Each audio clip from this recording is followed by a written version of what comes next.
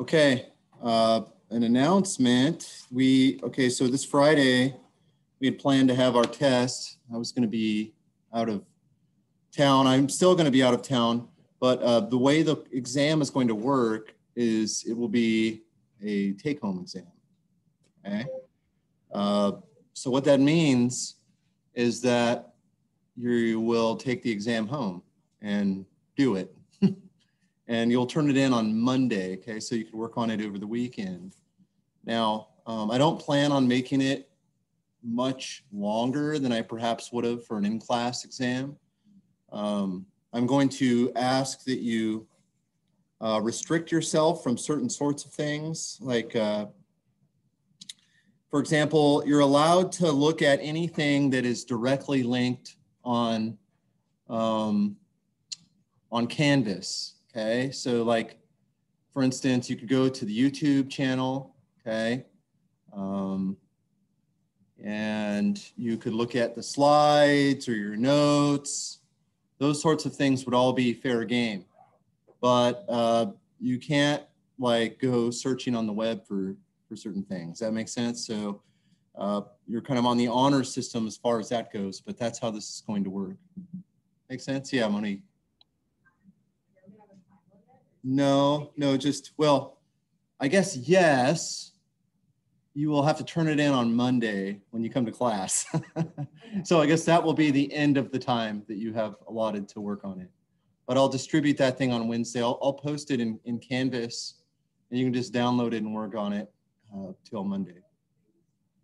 Make sense? All right. Okay. Let's see here. Who have I haven't interviewed? Okay, so like Grant, did I interview you while you were? Okay, so Grant, why don't you come up? I'm gonna put my mask on here. On Friday, then will we stay in class for 50 minutes, or will we just come to our test? The test, so you won't have class on Friday. That'll just be a time you can devote to working on the test. Okay. I won't even be here. I mean, you could come here if you want and look around. Or work in here if you want, but I won't be here. All right, so let's see, I'm gonna stop sharing this. Actually, I'm gonna pause. What am I doing? I don't even know what I'm doing right now. Oh yeah, stop share. Okay, and I'm gonna pause the recording. Okay. Okay, so we were talking about subsets last time. Oops. Or we were talking about sets, and one of the last things we left off on were subsets, okay? We asked the question, okay, so under this definition, all it says is any, do you guys remember what this means right here? What does this mean? What does that mean? X is a member of A, right? So X is a member of A. For all X, a member of A implies that X is also a member of B. That's what subset means.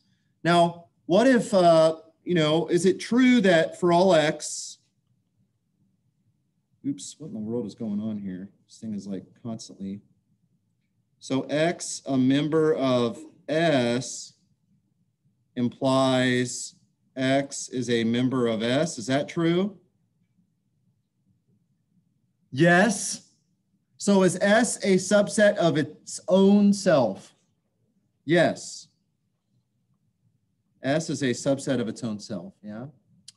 Unfortunately, this thing is labeling. We'll have to work on this. I don't know why it's doing that, but I'll work on it later. It's labeling every time I write something. I guess it really wants you to know that it's me that's writing it, not somebody else or something. Okay? All right. So we talked about that last time. So here's kind of a but this is for a proper subset. Now, when you talk about proper subsets, you specifically don't want the sets to be equal, okay?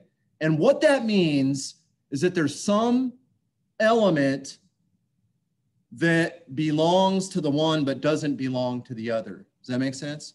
So for all X, look at this, what does it say? This right here, this part right here, This part right here is basically saying that A is a subset of B, okay? Just a regular old subset. That was what we had before. And what's this saying? And what? You guys read the logical statement there? And what?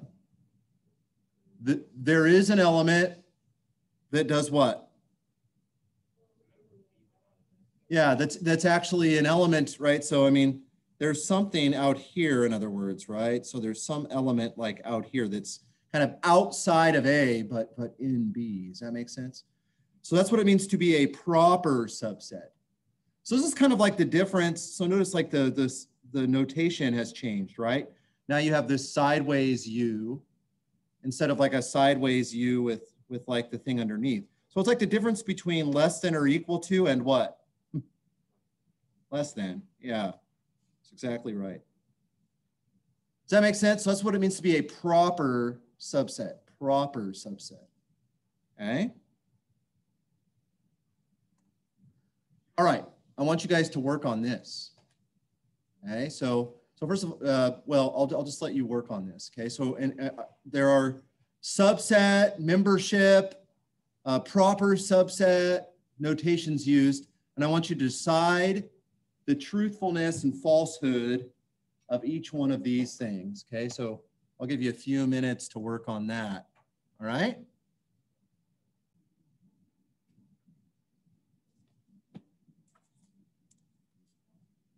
Okay, what do you guys have for me? Is 0 an element of the empty set? No, clearly that's false, okay? The empty set doesn't have anything in it, right? In particular, the number 0 couldn't be in there. Is the empty set a member of the set consisting of 0? No, it's not a member. It would have to be kind of listed as one of the members, yes? What is the only member of this set? 0 is the only member of this set. See what I'm saying? 0 is the only member of this set. The empty set is not a member of this. What is it though? A subset. Yeah? Okay, so this is false. Okay?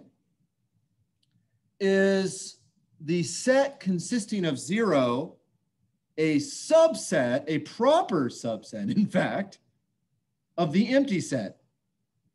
No, that's garbage. Okay? Is anything a proper subset of the empty set? Remember, to be a proper subset of the empty set would mean that you would have to find something in the empty set that was not in the thing that was a proper subset of it. But there's nothing in the empty set. Do you know what I'm saying? It's just a silly statement. So this one is false.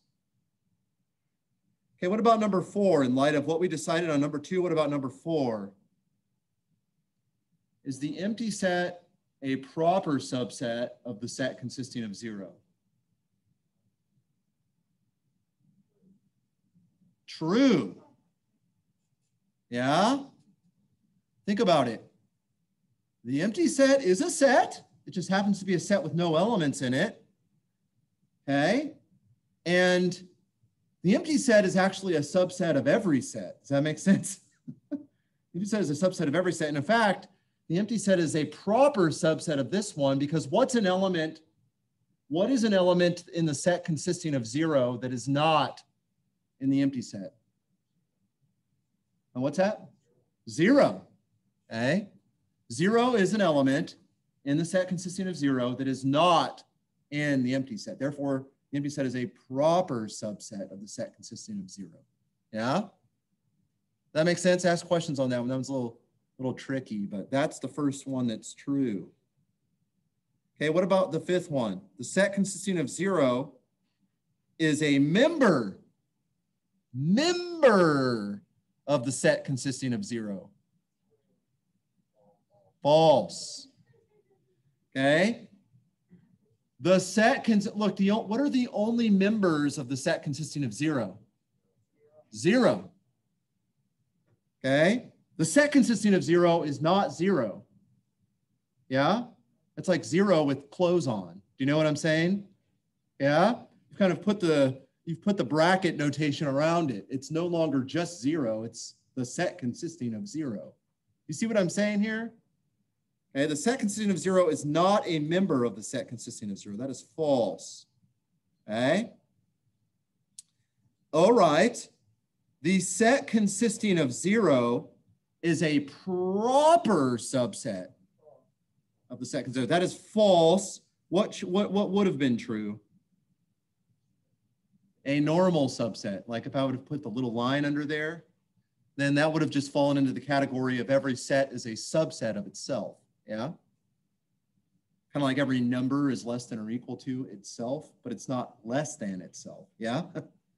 Okay. What about number 7? Now, this is where it gets kind of weird. You can actually think of the empty set as a thing, right? So this set that we're looking at here is the set consisting of the empty set. Yeah? So the set has the empty set in it. Like the empty set is behaving like an element, like 1 or something. Yeah? Now, is the set consisting of 0 a subset of the set consisting of 0? Yes. That is true.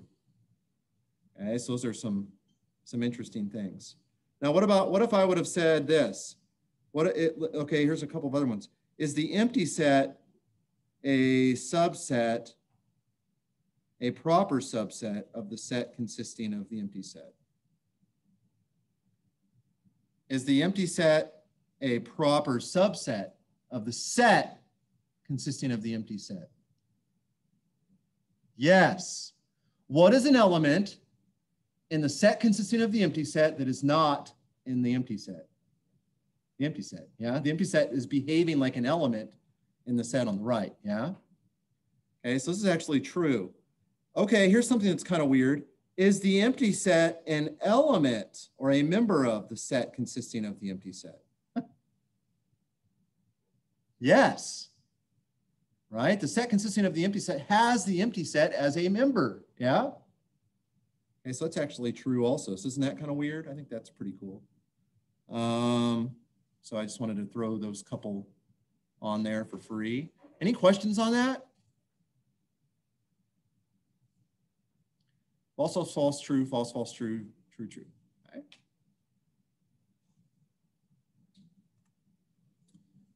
What's going on here? There we go.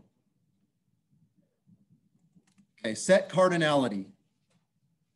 Okay, you guys have read about this in the Heart of Mathematics, right? The word cardinality has been used. Now we're going to sort of talk about it in a little bit more detail, and this is going to become a little bit more detailed in the next couple of lectures.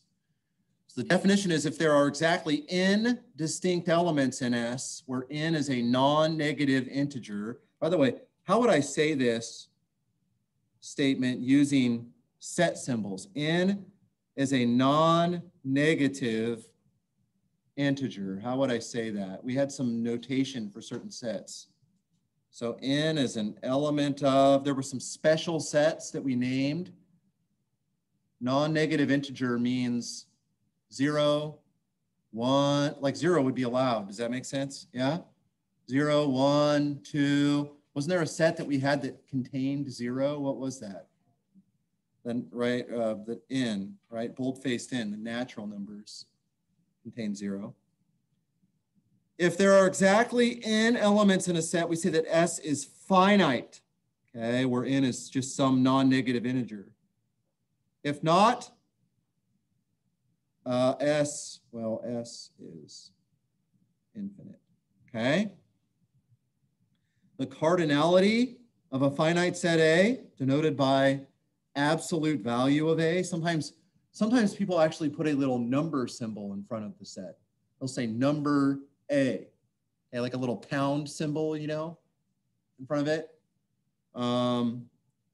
That is representing the size of that set. So that's the number of distinct elements in a set.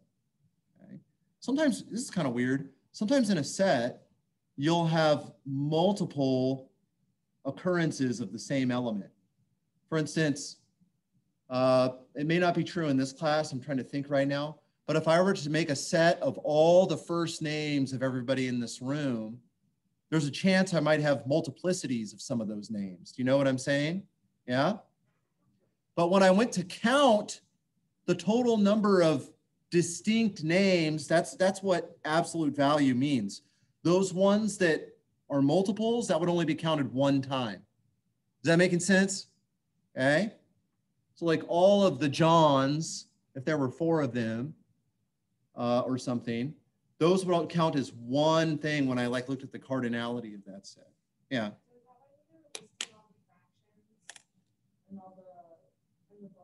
Oh, you're talking about like the rational numbers, like when you were listing all the rational numbers? Yeah, that's right. That's right. So like there were lots that were kind of repeated and you didn't really count those in additional time. You're only counting, right? So like 1 over 2, 2 over 4, 3 over 6. You were kind of encountering those as you were snaking through, but really those were all the same thing. Those counted one time in the cardinality of the rational numbers. By the way, cardinality is something that isn't just restricted to finite sets, as you've already discovered. Okay, I said it here, but it turns out cardinality, the reason you use that term cardinality is because it applies broadly, not just to finite sets, but to infinite ones also, as we will see. Okay, any questions so far? Okay. All right. What is the size of the empty set? What is the size of the empty set? How many elements are in there? No. 0. Yeah? The empty set has nothing. What is the size of the set consisting of 1, 2, and 3? 3. Okay. Now, what is the size of the set consisting of the empty set? Ooh. 1. There is one element in that set, namely the empty set. And what is the size of, what is that Q thing? Remember what that was? This is the rationals. Size of the rationals. Well, it turns out that the size of the rationals is equal to the size of the natural numbers, which is equal to the size of the integers, okay? Which is also equal to the size of the positive integers, okay? And there's actually a notation for that. I'm pretty sure they said this in the Heart of Mathematics. Do you remember what this was called? This is actually given, this size of infinity, and this is infinite, yes, but it's actually given a specific notation for this particular size. This is called the listable or countable infinity, and we'll talk more about that later. But do you remember the letter that they assigned to that? It's a Hebrew letter. Aleph, okay, which is, okay, and then you put a little sub-zero on there. That's Aleph not, okay? That's the very first count, that's the very first level of infinity. It's like the infinity that you would create if you just never stopped counting. Does that make sense? Like, what other larger infinity could there be? You just go 1, 2, 3, 4. Okay, I'm going to keep going. 5, 6, 7. Okay, I'm just going to keep going. 8, 9. And then if you never stopped, that's like the first level of infinity that you would ever encounter. Does that make sense? And so that one is called Aleph not. Right? This is the Greek letter Aleph. Okay. Does that make sense? And we'll talk more about the countable or listable infinity later on. But just wanted to throw that one out there. Okay. Power sets. Ooh, power sets. Okay. The set of all subsets of a set A that's the definition of the power set. And it's denoted by kind of a script P of A, okay? All right, let's talk about this example. I start with a set that just has two elements in it, A and B. Think about it. What are all the subsets? I wish I would have done a reveal of this next line, but I forgot to put that on there. What are all the subsets of the set consisting of A and B? Like what, what are all the subsets? The empty set, that's a subset, yes? So that will be an element of the power set, right? The power set is the set of all subsets of a set, okay? So the empty set is an element of the power set. So is the set consisting of A by itself, yeah? So is the set consisting of B by itself. And so is the whole set itself, right? The set consisting of A and B. That's the entire, right? This guy right here is really just A repeated. Yeah, so that's just A right there, okay? Now I want you to note something here. Note the size of A here. Okay, I'm not trying to insult your intelligence, but what's the size of A? 2, okay? And what's the size of the power set of A? 4, okay? Why is their value worth more than 1 if there's just one in it? Like when there's just A. Oh, you're talking about the whole set. Yeah. Okay. Yeah, there are 2 elements in there. Yes, A and B. I was thinking lowercase a. Okay. Yeah, no, capital A. All right. So what do you think the relationship is between a set and its power set in terms of size? Yeah. 2 to the size of the thing? Yeah, that's actually true. So for instance, what if I looked at the empty set? So, okay, the empty set, okay, what is the size of the, so I start with the empty set. What is the size of the empty set? 0. What is the power set of the empty set? Okay, well, okay, I'm going to start making a list of all the subsets of the empty set. What's the only subset of the empty set? The empty set. Right? So what is the size of the power set of the empty set? 1, which by the way is 2 to the 0. Yeah? Which is 2 to the size of the empty set. Yeah? See what I mean? Right, so Monique is kind of giving us a hint as to what's going on. Now, what if I did the power set of the power set of the empty set? What if I did that? Okay? So what if I said, hey, what is the power set of this other thing I just created? See what I'm saying? I can kind of iterate the power set operation. So what would I get? Well, let's think about it. Here's the power set of the empty set. I want to take the set of all subsets of that. First of all, is the empty set a subset of that? Yes. Okay, so the empty set is a thing, but also the whole set itself. Do you know what I'm saying? So like the set consisting of the empty set. Yeah? And what's the size of that thing? Size of the power set of the empty set. Okay, how many elements are in there? 2. Which is like 2 to the first, which is like 2 to the size of the power set of the empty set. Yeah? And hey, what's stopping us? Can we not just keep going? What about the power set of the power set of the power set of the empty set? You know what I'm saying? So I want to take the set of all subsets of this 2-element thing. Well, that's going to be like building the 2-element set we just did. Does that make sense? I mean, think about it. I could like rename this guy. I could call this A, and I could call this guy B. And then I basically could just copy what we did down here. You know what I mean? Yeah? Just do the exact same thing. So let's think about this. What do I get? So first of all, What is the empty set a subset of the set consisting of the empty set and the set? The set consisting of the empty set and the set consisting of the empty set. Is the empty set a subset of that? Yes. Okay.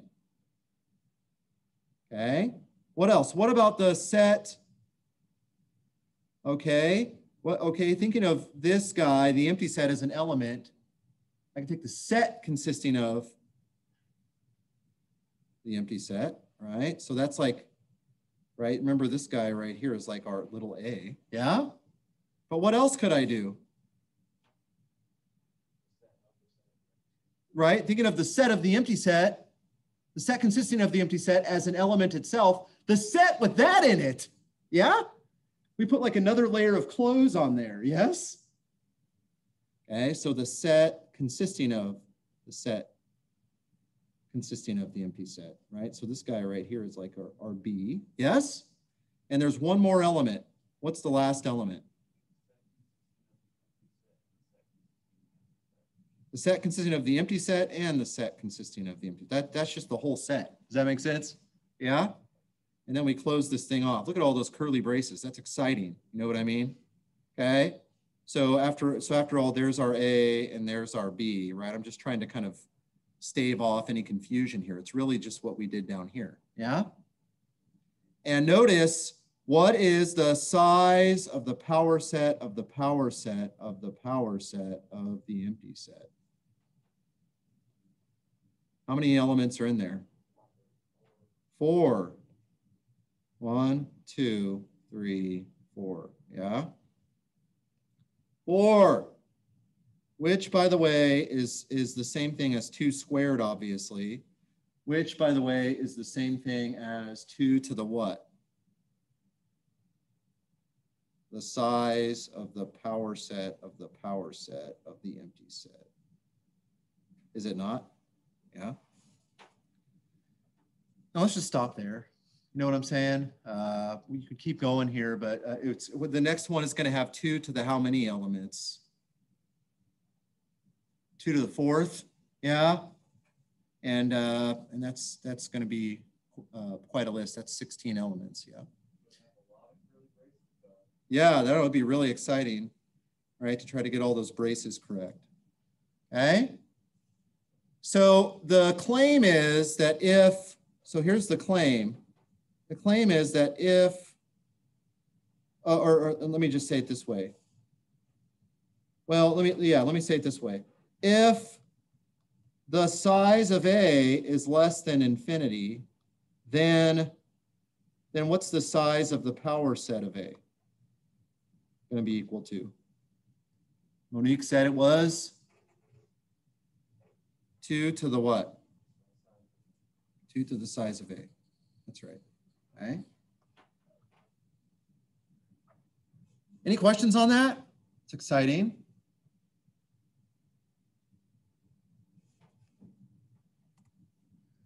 Cartesian product, named for René Descartes of I think, therefore I am fame.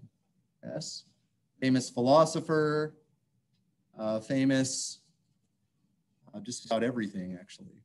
Okay, mathematician. You ask the topic, René Descartes probably knew a lot about it. Okay. Set A, it looks like A times B. But we say you know, A cross B sometimes for the Cartesian product is this collection of ordered pairs, A comma B. You guys have done this sort of thing before with numbers. Do you know what I'm saying? Like X comma Y, right? Where you've really just been talking about real numbers cross the real numbers. Sometimes you even write this like R with a 2 on it, yeah? That means the set of all ordered pairs of real numbers. So A cross B is just a set of all AB. What do you say when you see this bar right here? Such that A belongs to A and B belongs to B. Yeah? So the first entry is an element of capital A, and the second entry is an element of capital B. Yeah? Okay? Okay, here's like a little example. If A is just the set consisting of A and B, capital B is a set consisting of 1, 2, 3, these are all the ordered pairs that I can form. You see that? I could put A, so like the first, right? A cross B has an element of capital A in the first entry every time, yes? So I can either put little a with 1 or with 2 or with 3, yes? But I can also do that with what? With little b. Little b is also an element of capital A. Okay, so a comma 1, a comma 2, a comma 3, but also b comma 1, b comma 2, b comma 3. Hey, I have a question. What do you think the size, right? So let me just say if the size of A and the size of B are both less than infinity, then okay, so I'm saying that the size of A and the size of B are less than infinity. What do you think is true about the size of A cross B? Well, it's less than infinity, but can you tell me precisely what it is? The size of A times the size of B. Because you can put any element of A with any element of B, yes? Right, it's the size of A times the size of B. Just like here, A was of size 2, capital B was of size 3, and what was the size of A cross B? 6, which is 2 times 3. Yeah? Does that make sense? Kind of think about that, but yeah? Yeah.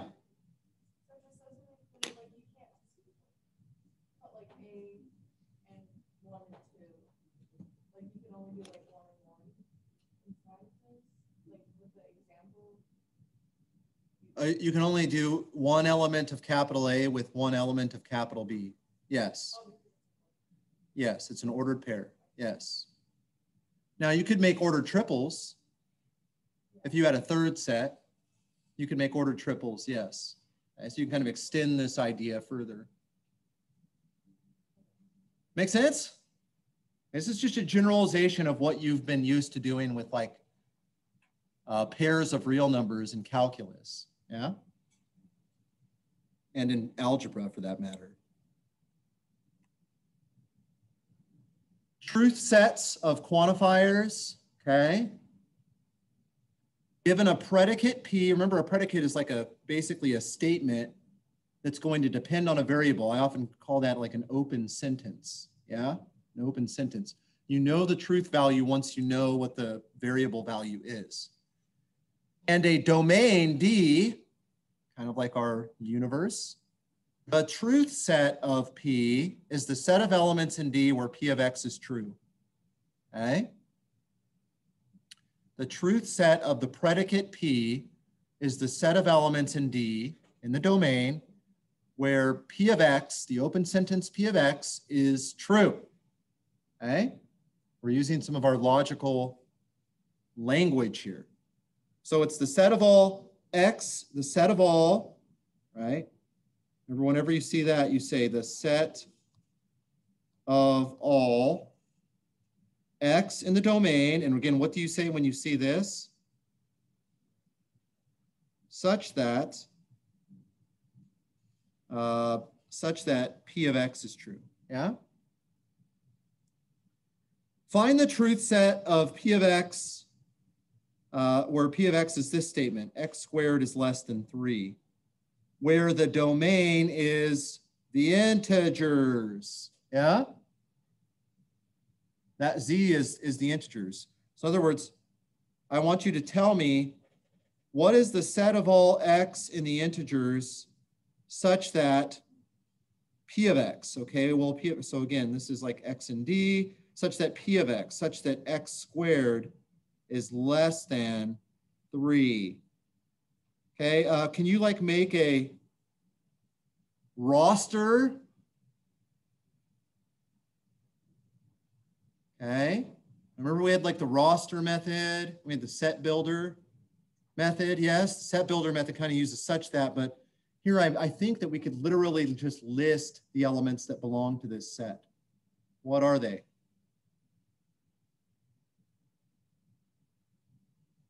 What integers have the property that x squared is less than 3? 1, -1, and 0. Yeah. -1, 0, and 1. Right? So this way, this over here on the left is really just a, a complicated way of saying, oh, the set consisting of -1, 0, 1. Yeah? Okay. Would it change if I put an equal sign on here?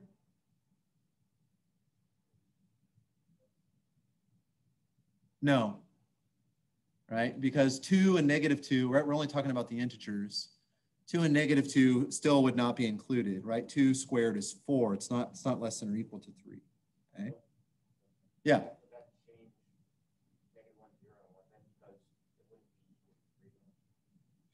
Yeah, but less than or equal to. Yeah. Right, less than or equal to. Yeah. Make sense? Okay. This is called the truth set of the predicate P. Okay. X belonging to some kind of universe or domain where P of X happens to be true. Okay. And sometimes you can literally just write down a patterned list and build a roster of the elements that belong to that set. Okay? That's it. Next time, we will talk about set operations, okay? Things like unions, intersections, differences, and the like. And we'll see a version of De Morgan's law that involves sets.